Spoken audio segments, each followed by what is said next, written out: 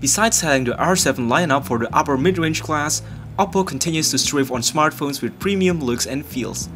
Not only being fashionable, Oppo also wants to make smartphones that could be a no-brainer choice for the rapidly growing selfie fan base among us. Those are the main ideas towards creating this phone we were talking about, the Oppo F1. At a glance, Oppo F1 design is very familiar if you have seen other Oppo smartphones such as the Oppo R7. The build quality is no joke. Solid, precise and sleek with an aluminum back cover and a 2.5D Gorilla Glass front panel plus the nice metallic accent around the phone. The front panel, white in color, is quite reminiscent of the Apple iPhone 6 sans the home button. One more similarity to that is the protruding camera module, which means you better protect this phone with an extra case to protect the lens from scratching. Unlike the Oppo R7 Plus, the F1 has 3 capacitive buttons under the screen. The company logo is only to be seen at the back. At the right side, we are able to spot the hybrid dual SIM tray just like on the Xiaomi Redmi 3, whose microSD card slot can be replaced with a nano SIM card. Hands down, Oppo succeeded at packing a lot of premium quality and materials into this mid-range smartphone.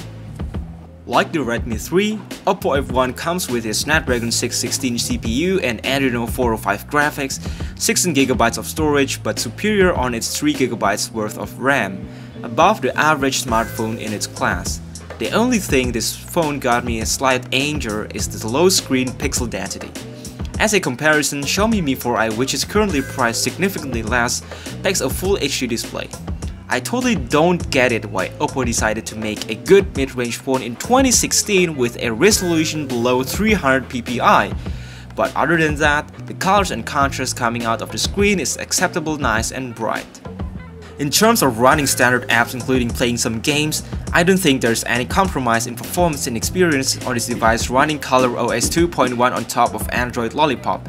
The amount of gesture options is one thing I like about ColorOS, despite the icons that already look old-fashioned and irrelevant to Google's material design.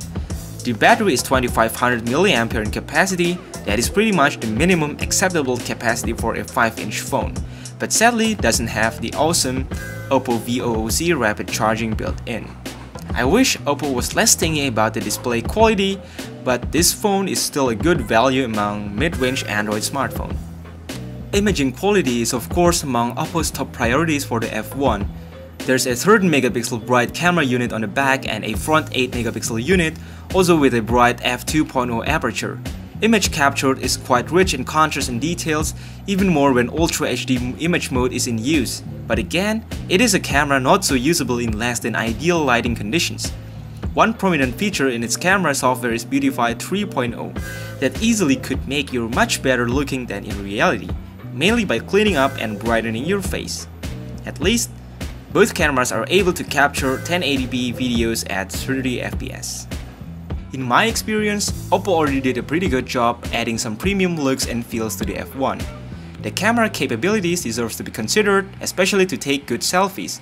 But for those who are also unsatisfied like me in the screen department, I suggest you to seek other good alternatives like the Xiaomi Mi 4i, Mi 4C and Lenovo A7000 Plus.